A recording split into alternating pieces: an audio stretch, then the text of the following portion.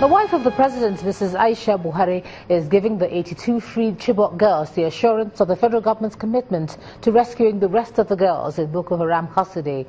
Mrs. Buhari, who was accompanied by the wife of the vice president to the facility of the Department of State Services in Abuja, said the government will take care of the girls until they are reunited with their families.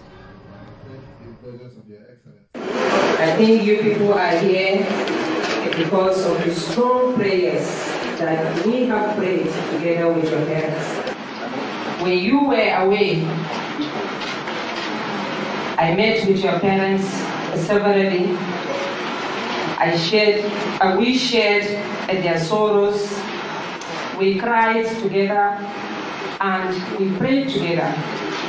And as a result of that, I strongly believe that God answered our prayers by getting you people back to our hands safely. And I believe strongly very soon, those that remain in captivity will soon be with us by the grace of God. I would like to use this medium to thank all the agencies that are involved in taking the negotiations and also delivering you people safely into our hands.